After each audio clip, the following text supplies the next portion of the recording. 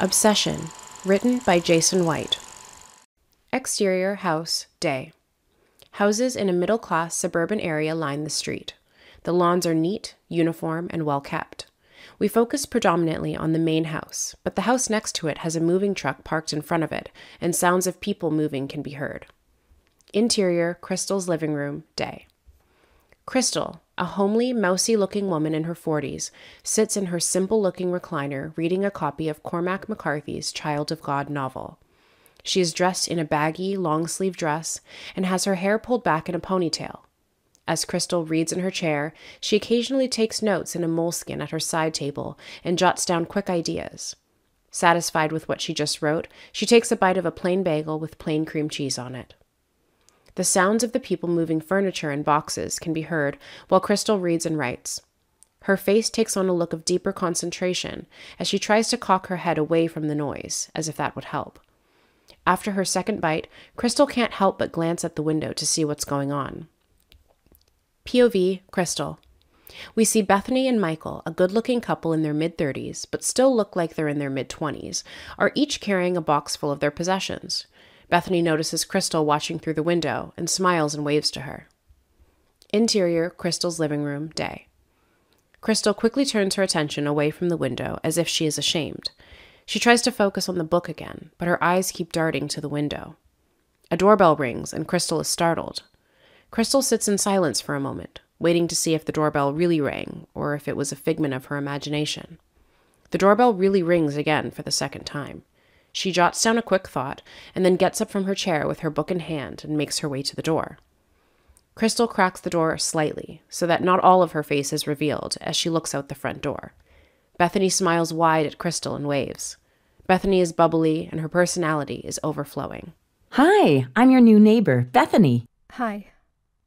I saw your home and I was wondering if you have a couple drinking glasses you could let us borrow? Our glasses are still all packed up and we're getting pretty dry. Crystal looks at Bethany as if she is unsure. How about a couple of bottles of water? Bethany smiles wide. That would be perfect. Crystal closes the door, only to leave it slightly cracked, and leaves without a word. She looks at the book in her hand and marks her place in the book before she makes her way to the refrigerator and grabs out 2 bottles of water. She returns to the door and opens it to reveal Bethany fanning herself off by using her shirt. Bethany smiles wide. Thank you so much. I'm sorry if I put you out. Sorry I didn't catch your name. It's Crystal. Thanks, Crystal. You're a lifesaver. I'll have to stop by with my husband when we have more time. Don't worry about it. Crystal stands awkwardly, waiting for this exchange to end while she watches Bethany.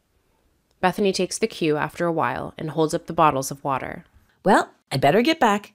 Thank you so much for the water. No problem. Well, see ya. Bethany skips off the porch towards Michael, who is carrying another box. Crystal shuts the door and returns to her chair and opens up her book. She reads it for a second before turning her attention back to the window. POV, Crystal. Bethany and Michael are on each side of a mattress and are carrying it into their home. Crystal continues to watch as the camera crossfades to Interior, Crystal's bedroom, night. Crystal is dressed for bed in a full-length flannel gown and is brushing her teeth. As she finishes brushing her teeth, she grabs a new book off of her nightstand and puts her toothbrush away. She lies down in bed and hears the clattering of dishes nearby and looks out her window. From her window, Crystal can see the kitchen and bedroom windows of Bethany and Michael's house. She tries to read her book, but her attention keeps coming back to Bethany's house. Crystal can see Michael washing dishes through the kitchen window. Bethany's arms wrap around Michael from behind, and he smiles and stops washing dishes. Crystal marks the place in her book and puts it down as she watches from her window. Michael and Bethany make out passionately, and their hands explore each other's bodies freely. Bethany pushes Michael off suddenly and pushes him against the counter. Crystal is surprised by this and lets out a quiet sound of shock. Bethany, now with her hands on Michael's shoulders, slowly kneels down in front of him and moves her hands seductively as she goes along.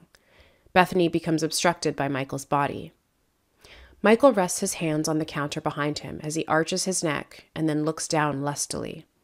Crystal's face flushes as she realizes what is happening. She stands up and goes to the door to leave the room and stops. She thinks for a moment and then turns off the light in her room. She slowly creeps up to the side of her bed nearest the window and slowly sits down. Close up, Crystal's face. Crystal watches, and her face is a combination of wonder, embarrassment, and desire.